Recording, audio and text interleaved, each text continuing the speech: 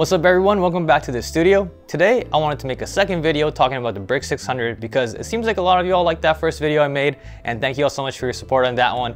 But today I wanted to kind of go a little bit further talking about how does it wash, does it peel, and all these other questions that you might have. So let's get right into it.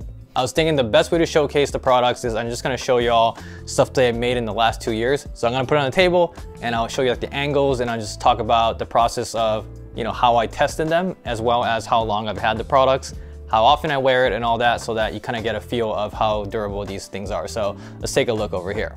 So here's the pile of my brick work that I have done in the last 2 years. I'm gonna talk about each piece and kind of what the thought process was in the design, and also how many times I've washed them approximately, and yeah, how it looks today. So let's just go with this one first. So this shirt was probably the first one that I did. I sewed a label on here. I was practicing sewing, and yeah, it's a woven label, so it looks all right. I don't know why this black part's coming out, but it's in terms of the stitch lines and all this, it looks pretty solid. But anyway, that's besides the point.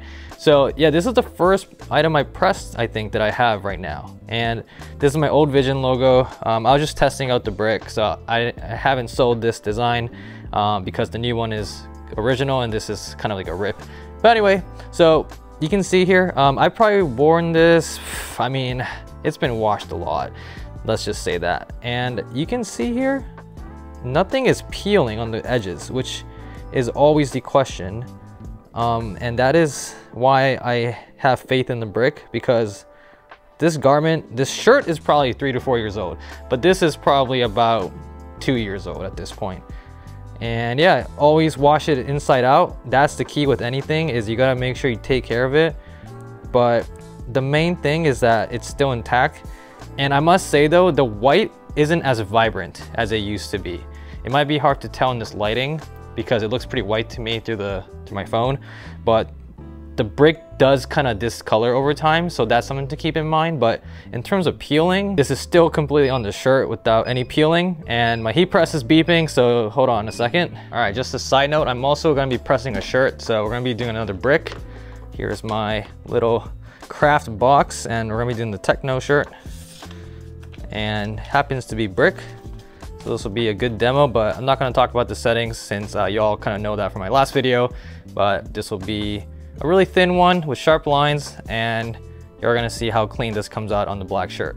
All right, I fast forwarded the part where I pre-pressed it and put it on the press. So we're just gonna go straight into the press, but this parchment paper or any kind of sheet helps the transfer from moving because there's no adhesive on the brick. So that's something to keep in mind, is when you press brick, you don't want it to move, because I have a hunch that sometimes when you press the top platen down, it moves a little bit. So the sheet definitely helps it from moving around. And I know that the recommendations do state it's okay if you use a sheet. So that's why I use the sheet. And then we just hit it for 20 seconds on the top. Boom, beeping. And then as always, we flip it. Let's check the placement. Yeah, placement's good. Center is always a little tricky because sometimes the collar looks a little distorted. You gotta always use your eyes, no matter what. That's the key with everything you do in production, is you have to use your eyes. Like, guides are great, you can use your tools and stuff, but at the end of the day, you have to verify with your own eyes if it looks good. And here we hit it on the second side. Cool. So here's a Techno brick that I just did. Let's do the peel, make sure it applied correctly. So the thing with the brick is, if you applied it well, nothing should be coming off. Like, there should be no lifting at all when you peel this, and pretty much comes off like butter, and it should be very obvious that it's stuck to your garment. If you have stuff peeling off, I'll suggest just grab a Teflon sheet and press it again, but this already feels good.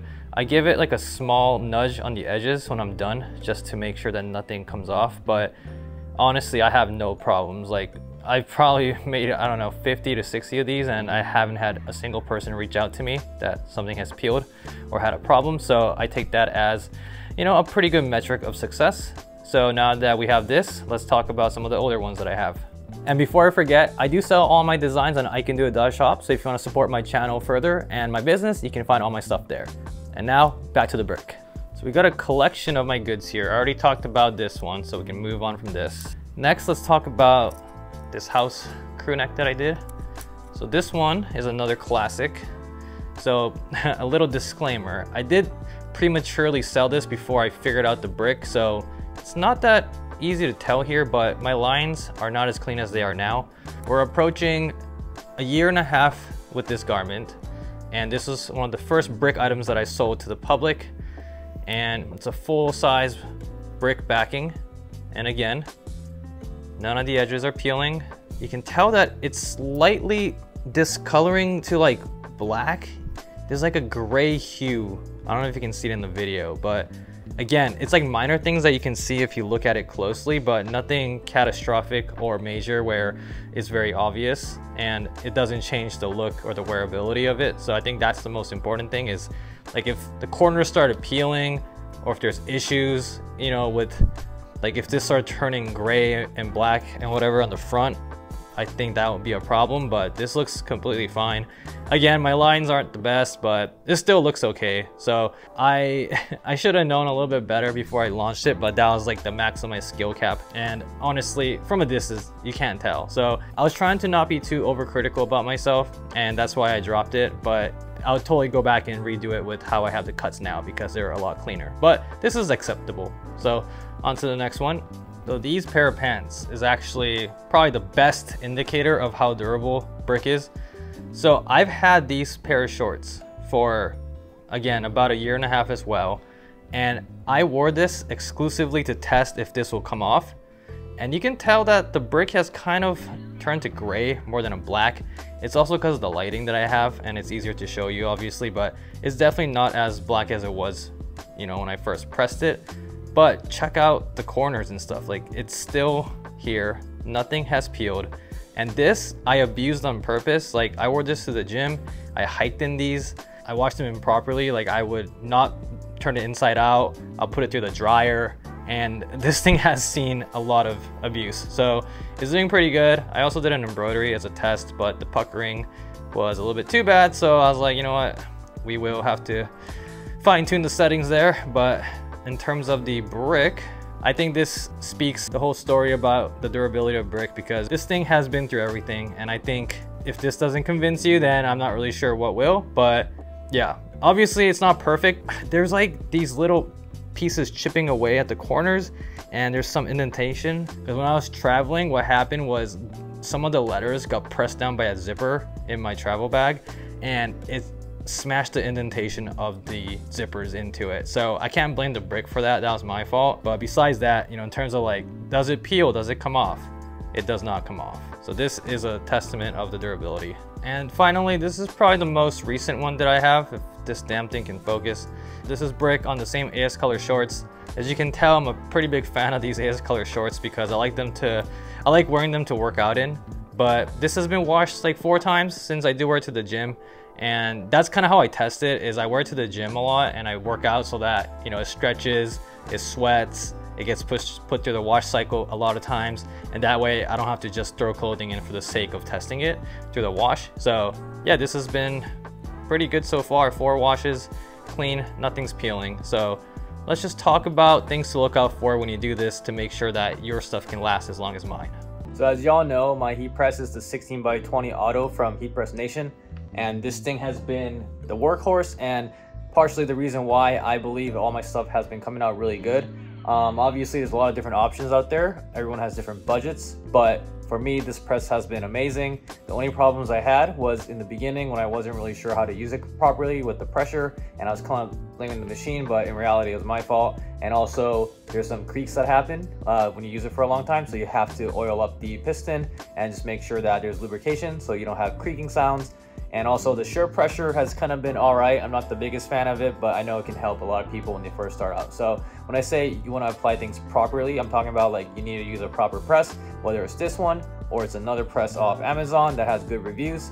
But for me, like Heat Press Nation was the press I went with, because after watching videos on YouTube like Big Brando and some other folks, it just seemed like the right decision, and I'm really glad I did, because they've just been really awesome people to work with, and also this thing's been a workhorse. So I just wanted to throw that out there when I say the proper equipment, the proper application, because I think a lot of people want to get the best equipment, right? But you don't want to go out and spend $2,000 on a Stahl's Hotronix press, not the hat press, but you know what I mean? You don't want to drop $2,000 before you even know that this is something you want to do. So I think Heat Press Nation is actually a pretty solid price point for what you get, also with the guaranteed customer service and help desk that comes with the package. So if you have any problems, you just call them up, they'll send you videos on how to fix things. And I think that is something that is really important, because with Amazon, it's always a gamble. You don't know what's going to happen. So just want to throw that in there real fast.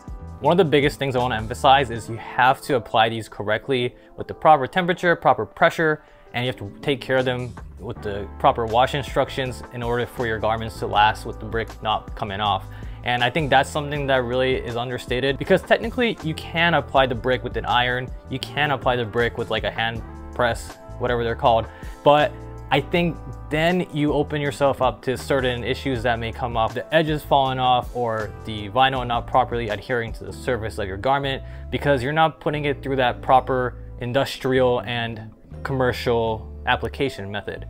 And I think that is something that has to be emphasized, because this is the thing, right? I see plenty of comments saying, how many washes does this last? Does this peel off after 2 washes, whatever?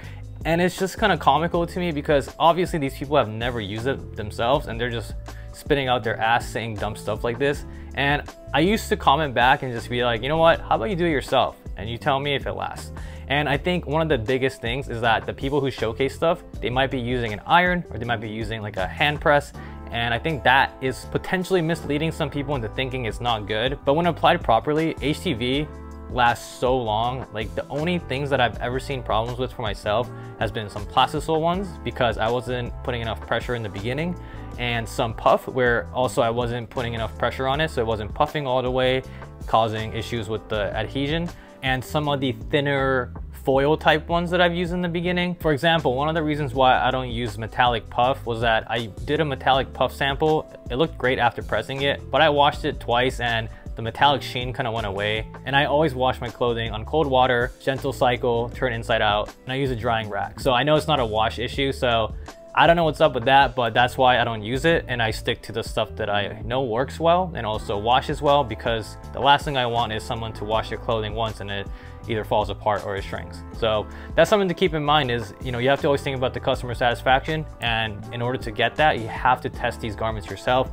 You have to buy the products that you're going to sell and make sure that you're good, because spending a little bit of time and effort in the early stages of R&D and making sure everything is good is going to save you a lot of headaches and chargebacks in the future, and it makes your brand look a lot better if everything lasts. So I know this was a short one, but there wasn't a lot more I wanted to talk about besides just showcasing you all that, you know, I've been testing these for close to 2 years and they've been lasting pretty good.